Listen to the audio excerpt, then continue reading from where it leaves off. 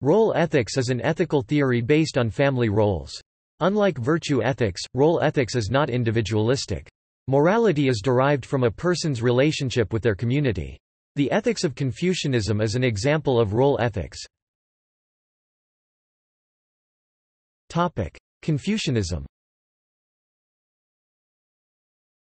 Confucian role ethics centers around filial piety or shao, a respect for family members. The concept is elaborated in the Confucian text classic of filial piety. In serving his parents, a filial son reveres them in daily life, he makes them happy while he nourishes them, he takes anxious care of them in sickness, he shows great sorrow over their death, and he sacrifices to them with solemnity. Filial duty requires the desire to be filial, and not just the act of filial piety. In Confucian societies, filial piety determines the moral worth of an individual in a community and acts as a form of social capital. According to Roger T. Ames and Henry Rosemont, Confucian normativity is defined by living one's family roles to maximum effect.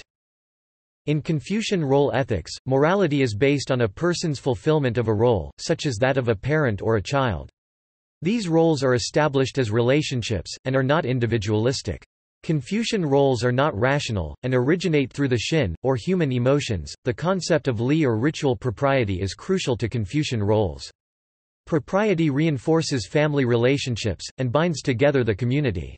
The performance of li expresses a person's moral commitment as a human being. In Japan, modern Confucian scholars like Uno Tetsuto and Ichimura Sanjiro have attempted to mix Confucian role ethics with concepts such as democracy and human rights. References